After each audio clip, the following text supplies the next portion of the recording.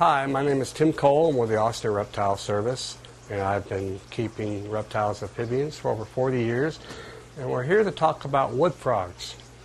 Wood frogs are a frog that lives in the northeastern part of the U.S., basically from Wisconsin all the way up into the northeast and Canada.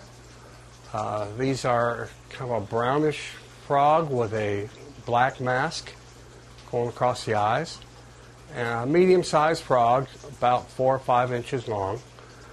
And these were one of the first frogs that were documented to have a chemical in their system similar to antifreeze, where these frogs would actually become frozen in hibernation, and then when they came out of hibernation and were warmed up, basically came back to life and survived being frozen. They're an interesting looking frog that, of course, like most frogs, feeds on insects. They might be protected in the various states they live in, so you would want to check on that before you want to keep one for a pet. But their care would be pretty much the same as other frogs, where they live on land, they need water to get into, they'll feed on live insects. And I would keep them a little bit cooler. They're not going to like high temperatures.